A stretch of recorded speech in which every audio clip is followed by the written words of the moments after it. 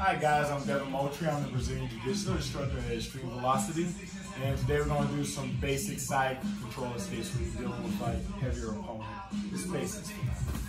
So, common. First things first is whenever someone passes your guard, even when you're practicing, always be here. Because if you just kind of land here, even during practice, you land here, this is where you're going to end up a lot, okay? So, here, okay? That way they can't put shoulder pressure too easy. I can start to make him uncomfortable as well. So him being very strong, he's gonna pressure me. He's gonna put pressure on the side. He's got his weight on me really well, very distributed. So, but I have everything framed up. So what I'm gonna do is, I'm gonna make him extremely uncomfortable. I'm gonna take my forearm and basically saw into his neck. Once I'm here, step, and I can replace, okay? So here, putting pressure, everything's perfect. I'm gonna get from under him. I'm gonna basically bring my forearm into his neck. Now notice how I'm grabbing his shoulder. I'm kind of grabbing his shoulder so I can get a little more push and leverage. So once I'm here, I'm gonna step, pull, and come here. I like this setup because now I can start to attack. You don't always have to escape and bail. You can always escape and go right into an attack. Okay, one more time. So here, it's locking me down. I don't want shoulder pressure on my face, so I push them up, step, here. See what's open?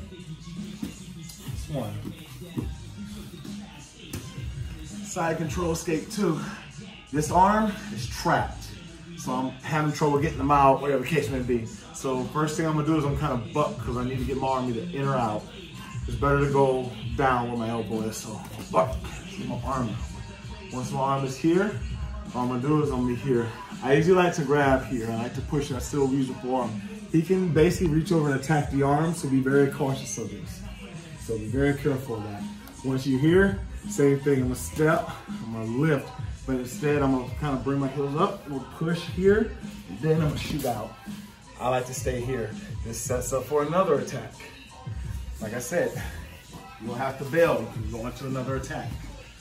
Here, my arm is trapped. I'm having trouble getting it out. Buck, get this arm out. Now as I'm turning, see what I'm doing with my hand? Small detail, as it coming. See what I'm doing? Lashing back his head. I'm kind of pushing his jaw away, my forearm, to make him uncomfortable. Like I said, be aware that he can't attack this arm, so make sure you get out quickly. If you're here, you're in trouble.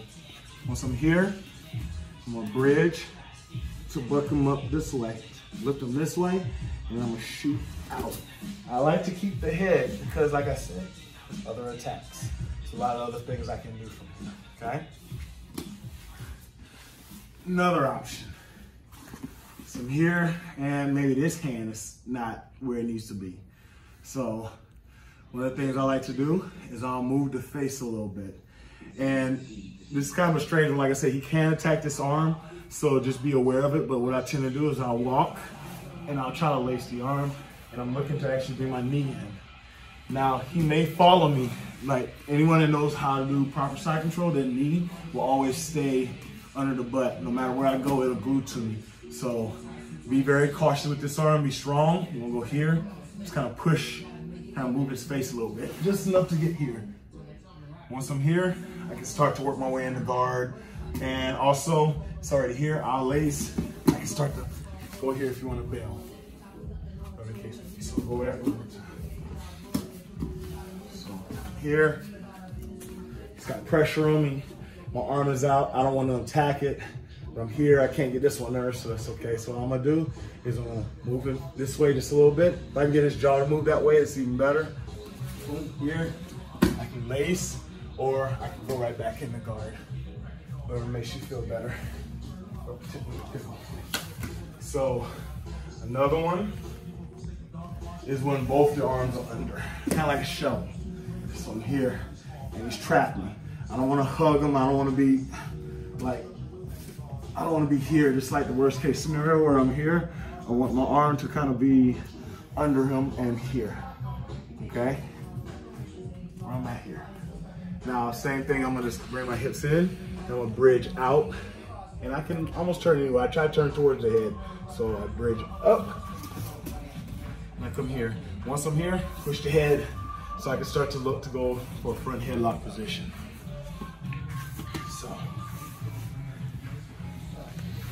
And like I said in the other ones, be aware that they can bring this over and isolate the arm, so be very careful with that. I'll come here, it's like a shovel. And I'm gonna bring my heels in close to my butt. Good strong base here. I'm gonna lift and push. So here, boom.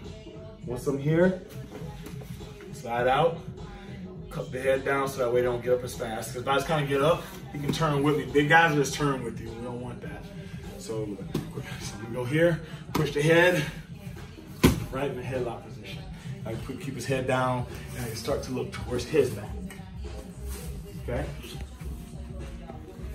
So, if you have any questions or any concerns, complaints, put them down in the box below.